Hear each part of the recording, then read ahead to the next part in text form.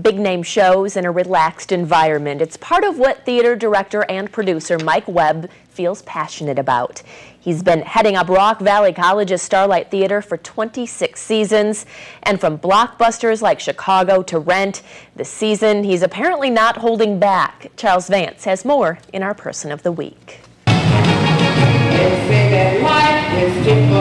Chicago, on stage at the Starlight Theater, a big-name show theater producer and director Mike Webb fought for 10 years to get in Rockford. It ended up working out. It doesn't always, but it did this time. Webb is in his 26th season with the theater. It's work he's been passionate about since he was a teenager at West High School. My last year, they let me direct a production. That's kind of cool. The only student-directed play at West High School ever. This is a really big piece of scenery. He then went on to Rockford College and a grad degree. In the early 70s, he started working with Rock Valley College.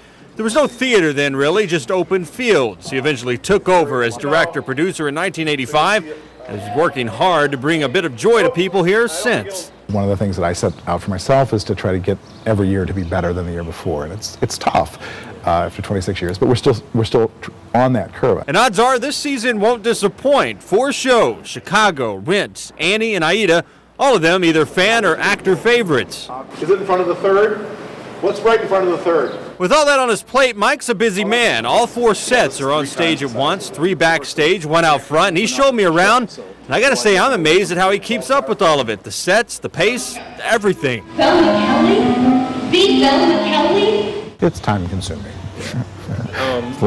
So I'm assuming you work a lot of long days, a lot of weekends. I haven't had a day off since February 26th. Oh, wow.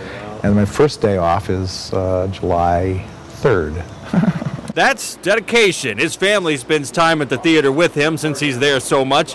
But he's there for the people of Rockford, to give them a little entertainment they can walk away from with a smile. And then to see an audience appreciate what we're able to do here, I hope when they're driving away they think, you know, Rockford isn't that bad of a place. There's some cool things here.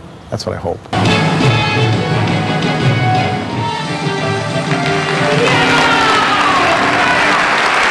In Rockford, Charles Vance, WTVO, Channel 17 News.